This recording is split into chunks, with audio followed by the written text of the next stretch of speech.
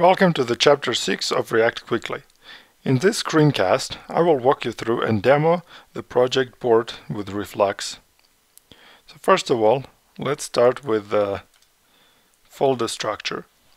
We have readme.md, which will explain you how to start the server and how to install the dependencies. Then we have gulp file. Gulp is the build tool to manage your assets and to package them. We will be using that to convert JSX to normal JavaScript as well. And then index.js, it's our backend Node.js server that uses Express.js. In Node modules, we have the dependencies. As you can see, we have gulp, Express, and some of the middleware for the Express.js framework. Then the package.json has the metadata and our list of our dependencies. And the public folder has two folders, CSS and JS. And then it also has index.html. So the public folder, that's what we'll be serving as our browser application. And then if we dig deeper into the public/JS, you would see app.js. That's the actual compiled file that we will be using in index.html, and app.jsx, that's our source file. Everything else are libraries. We use in React DOM and React version 0.14.2, and we use in Reflux. And I'm also using jQuery as an HTTP transport. I'm not using it for any DOM manipulation. You can use super agent or request or any other HTTP agent. I figure out most of the people familiar with jQuery, so let's just use jQuery to make AJAX or XHR requests. So how would you start the project? You would do it with either npm start. That would launch node space index.js command. Or you would use npm run dev if you're in a development mode.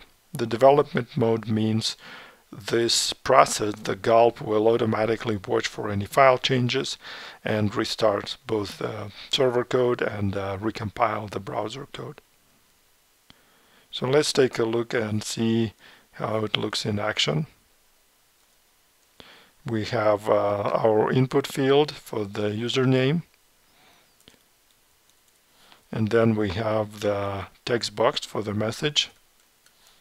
And then I could either press enter or click on the post and the message will appear in this table. So let's do it. I see the message, and if I click refresh, the message is still there. So that means the data is persistent. Before we start implementing our message board, I wanted to show you the package.json file. So it has scripts. As you already seen, we can use npm start or we can use npm run dev, which will launch our local gulp copy. And the way it's installed, it's right here. So all you need to do is just type npm install or npm I, and npm will go ahead and take this list of dev dependencies and normal dependencies and put them in the node_modules folder. Let's take a look at the gulp file. It's it's very simple. It has only one task, default, so that's what happens when you launch gulp without any parameters, without any options.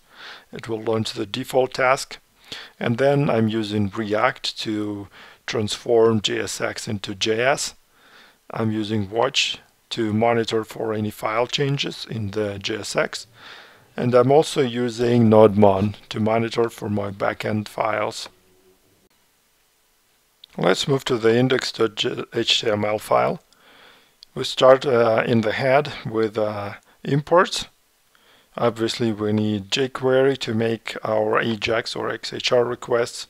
We also need React and React DOM and Reflux. We'll be using Reflux for the data flow and as our data store. I have some styles custom styles in addition to the Twitter Bootstrap styles, and then a typical Twitter Bootstrap scaffolding using container-fluid, raw fluid, and our React components will be rendered into this container. Just remember ID equals message dashboard, and then our application is coming from js/app.js. So we'll be writing code in JSX, but we're actually using JS file because Gulp will build it for us. We continue with our message board example using Express.js and Reflux and jQuery and React. This is obviously not a book on Express.js. I've wrote another book called ProExpress where I dive deeper into Express.js, but I just wanted to show you a few things in our index.js, which is a backend Node.js and Express.js server that will enable us to save the data to the Mongo database. So this is the URL. This is how you connect to your local instance. If you connect to some production or QA environment in a cloud, deployed somewhere, that URL, you need to change it right here.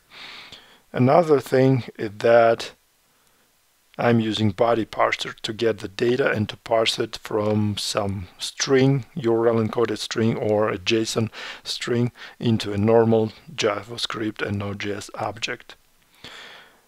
Next thing I want you to notice is that I'm using Express static middleware to serve the static assets from the public folder. So this is the folder where our React files live, and other libraries and other front-end files like CSS and HTML.